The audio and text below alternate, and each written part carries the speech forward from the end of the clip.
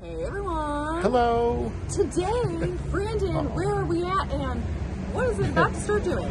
It's already raining, but we are in Juneau, Alaska. We have docked, and what you will be seeing coming up that we have already done is the sled dog tour, so stay tuned for that. Stay tuned for the most amazing doggos. Yeah, incredible. And it is a classic, what we expected Alaska day to be, where it's kind of raining, it's not super strong, it's kind of light rain and overcast and a little chilly. Yep. But we are very excited for sled dogs and all the other fun stuff for today. Awesome. So keep watching. Keep watching.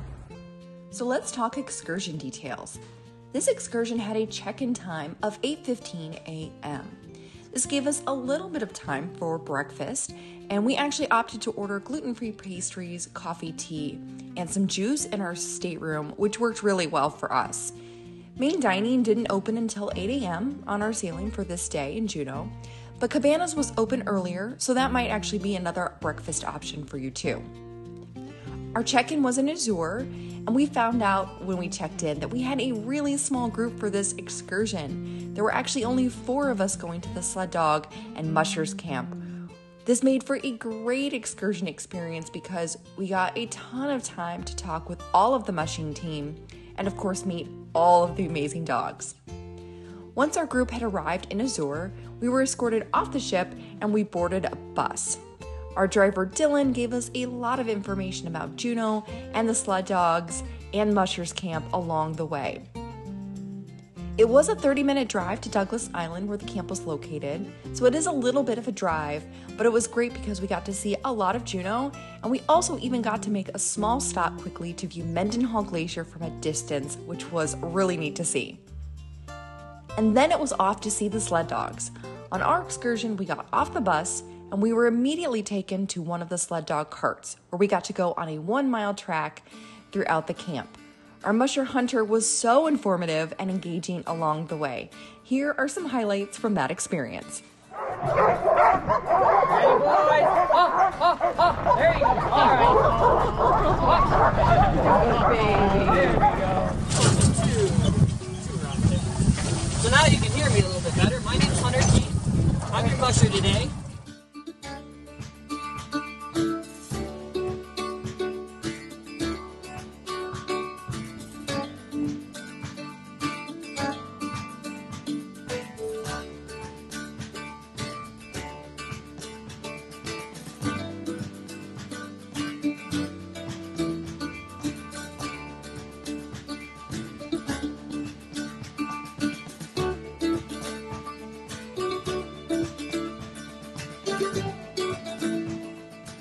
So we do give the dogs lots of breaks during the summertime here.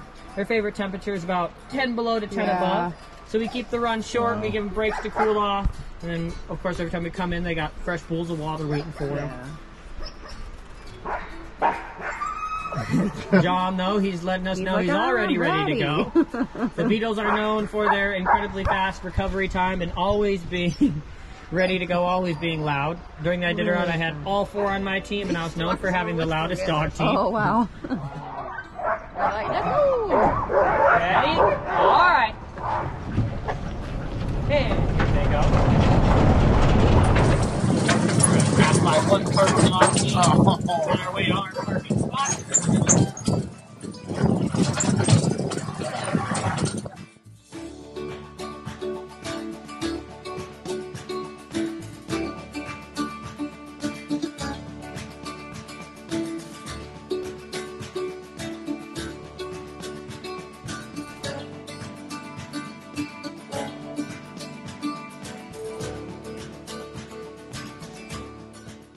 You guys can feel free to pet these two. Hey. Both sweet boys. Hey. Yukon is splitting his brother. He's just as sweet as his brother. He's really friendly. He's running with his uncle today. His uncle's name is Mustang. No. Both of them are really good to pet. Hello. Thank you so much today. Hi. So this handsome guy is Chocolate Chip. Chocolate Chip. He's the tallest and biggest of his litter. He's so tall, in fact, that he can jump over just about any dog. And that's what I learned earlier in the summer here, is that all day long he likes to switch sides and jump over his partner. And sometimes his partners get tired about the 15th time he steps on their head. Oh, hi! So Chocolate Chip's been running by himself, and he does really well by himself. Yeah, get out of the house. Sweet guy, Thank you. he's super focused. Yeah, thank And he's big you. enough. Yeah, he is. He's a really big Chocolate dog. He's out of my Chip. main lead dog, Whip, and his mom's name is Cookie. This chocolate chip. Chocolate chip. Hi, baby. So this is Seymour. He's our Shire one. He's running with Junior Hi, today. sweet dog. He's a little Yeah, shy, good dog. but he's a really good Hi. Junior's one of my more honest working dogs. He's always got to flip the bowl and jump into it to cool off. Hello. Oh, John, big burp. This is John. These are the Beatles, John and Ringo. So John has the darker mask and Ringo has the lighter face. Nikki here, she's super sweet. Cue Ball and Slim don't want to take their turns today. Yet. Oh, she's so cute. She is beautiful. And Cue Ball and Slim don't want to wait their turns. They're both really lovable dogs here. Cue Ball especially, he thinks he's the star of the show every time. Are you the star of the show? He's going to come this way and not cram people into the dog team. Come here, guys. There we go, He'll follow guys. around anybody who wants to give him love.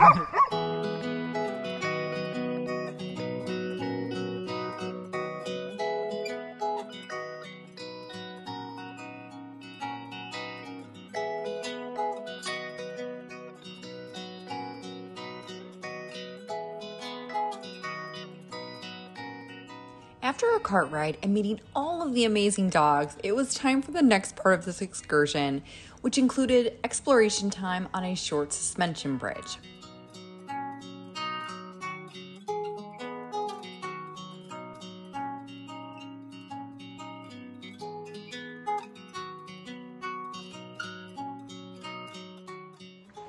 Okay, so we're gonna have so much to say. This has been amazing. Sarah's over there. We just got done with the dog sled ride. Absolutely incredible. I can't wait until I see what Sarah has to say about it. I had to run to the restroom, which is literally an outhouse with the little moon carved in it. So very cool. But we're coming up on Sarah now, and this has been incredible. And let's see what she has to say here in just a few minutes. We'll get a little presentation. All right, so Sarah, I was telling everyone that we just got done, and we're going down steps, everyone. Oh, yeah. We're on Endor. Does everyone remember Return of the Jedi? No. So Sarah, what did you think of the dogs? I loved it. Yeah. I am super excited because we are going up. The hunter who led those are actually, half of those are his dogs. Yep. And he just did the Iditarod this last year and clearly loves his doggos. We were talking to Dylan in the car and he was telling us all these are a lot of his friends. We are. We might be bouncing. Now speaking of the. Like Indiana Jones. Does everyone remember the Temple of Doom? Indeed, do. Also, did anyone in the 80s play the board game Mushing the Iditarod Trail? Oh, I remember that. Do you remember that? Yeah. So, do you remember something my reference? No, so Mushing the Iditarod Trail was a board game we used to play in the 80s. So this has been amazing so far. I mean, it's going to get more amazing. Everyone's super friendly, and these are a lot of the people here. These are and actually there's some, did you say there's Twitter famous doggos? There's, there's a whole group. I'm going to look them up.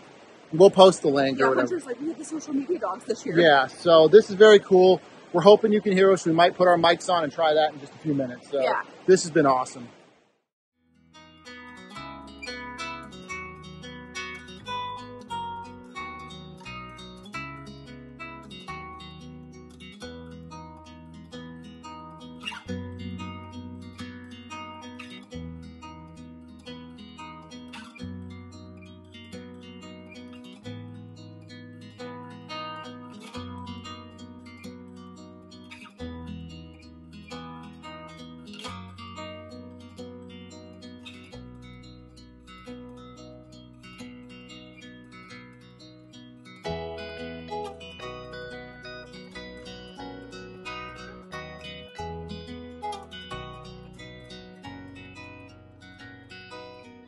We also learned a lot of additional information about sled dogs, mushing life, and the history of the Iditarod, which was really informative too.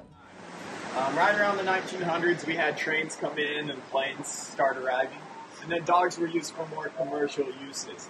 A lot of places trains couldn't get, dogs could, so they would take the cargo off the train, put it onto a dog sled, and then the dog team would take it to its final destination. Taken every other year. So on even years, they're going to take this northern route. On odd years, they're going to take the southern route. And the reason they do that is because a lot of these villages throughout the area are going to be pretty small.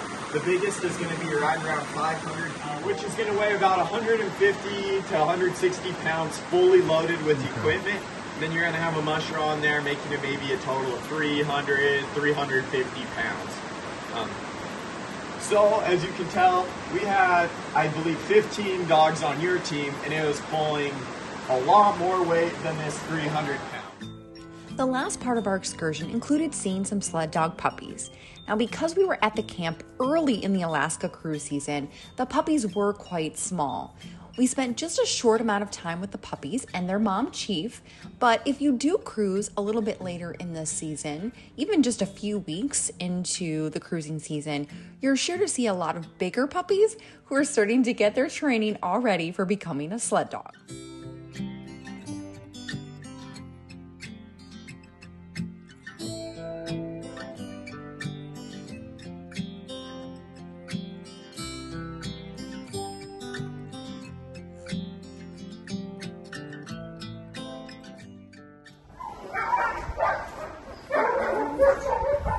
Were the puppies cute? So cute. They were adorable. I'll be honest, the puppies were adorable, but the big doggos were the best. Yeah, like, I it's just true. want to take one. I want to take the one that just hung out with me for a while. Yeah, it was awesome. So good.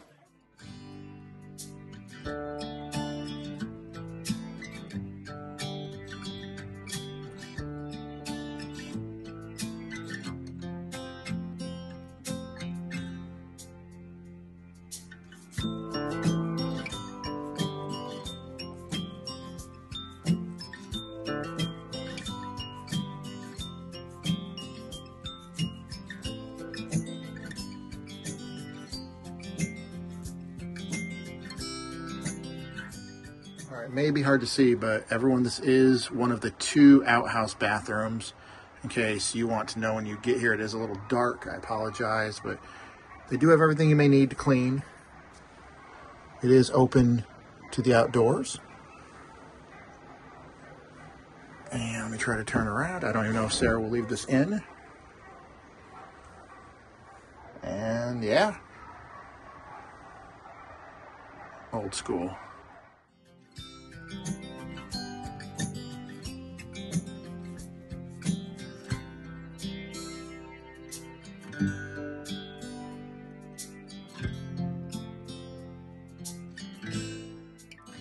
All right, so it might be a little loud, but Sarah wants a dog so badly now. We have 2 cats, as you know, but Sarah, are you in a state of grace? I want a dog so bad. I've been wanting a dog, but I was like, I want a dog. Leave a comment. Should we get a dog?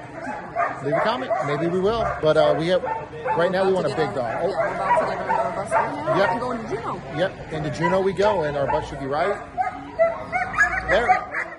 At the end of the excursion, you're picked back up by one of the bus drivers, and you have the option to be dropped off into Juneau for exploration, which we did, or back to the Disney Wonder. Overall, we absolutely loved this excursion, and we highly recommend it, especially if you are a dog lover. If you have any questions about the excursion at all, be sure to let us know in the comments. And of course, stay tuned to our channel for all of our Alaska cruise vlogs and other excursion videos from this trip.